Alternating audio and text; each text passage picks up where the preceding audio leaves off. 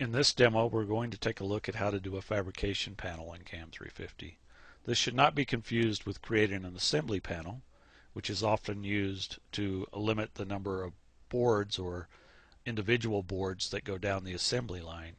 A fabrication panel may contain some assembly panels, or it may contain individual boards.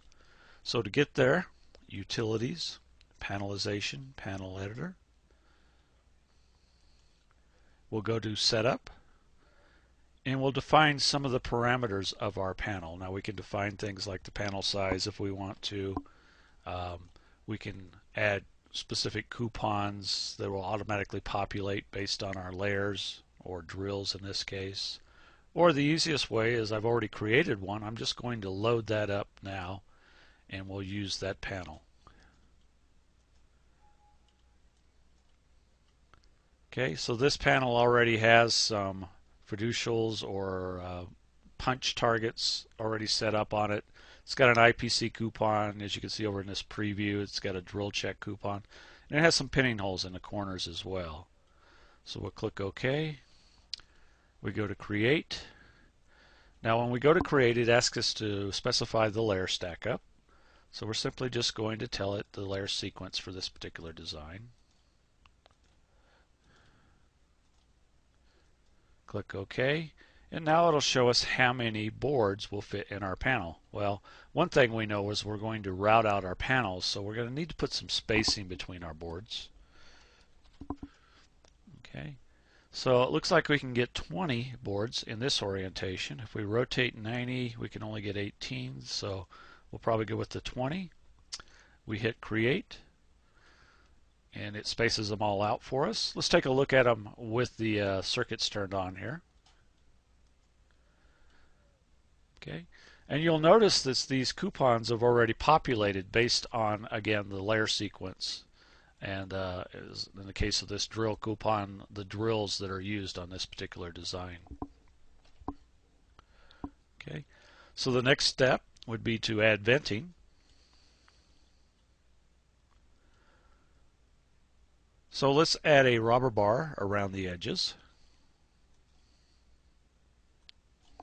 Since we have a 1-inch border, we'll use that entire border for our robber bar. And we want to offset the robber bar from any symbols we have out in that waist area outside. We'll choose which layers we want to add it to, and we'll add it to the top and bottom. And we'll do a redraw here, and it'll simply just show up there, and you'll notice that it keeps it away from all of our coupons that we've added here. Next thing we might want to do is add a thieving pattern, so we can do that as well. We can let that go to the panel edge. We'll offset it from our images though, as well as again offsetting it from our symbols. We'll pick the pattern that we want to use, in this case a dot pattern. We can change the step and repeat of the dot pattern if we want to. Which layers we want to add it to.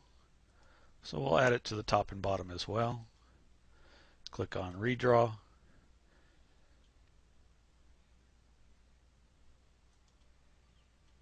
And it'll go ahead and add that thieving pattern for us. You can zoom in there and kind of get a look at it. Let's turn just the top layer on so you get a better look at it. So we've added a thieving pattern all around and in between the boards. If we're concerned about partial patterns or partial dots that may cause slivers, we can turn on the no partials option here to get rid of those. And the last step is we might want to add this to our internal layers as well, so let's go ahead and do that. We'll add another venting pattern. We'll let this go to the panel edge. Again, we'll offset it from our images and our symbols. We'll use that same dot pattern on our internal layers. We'll pick our internal layers. Click OK and OK. And let's just take a look at one of those internal layers.